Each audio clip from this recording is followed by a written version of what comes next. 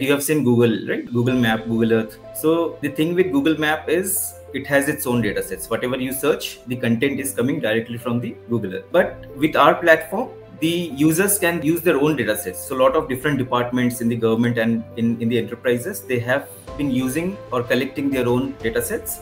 And now using these data sets, they want to analyze different insights. India being a very big market for this technology as well, they have been adopting, the adoption has been increased. If I see in the last decade, it has increased multifold. And the idea of integrating this with AI helps, further enhancing this utilization and the adaptation of this technology.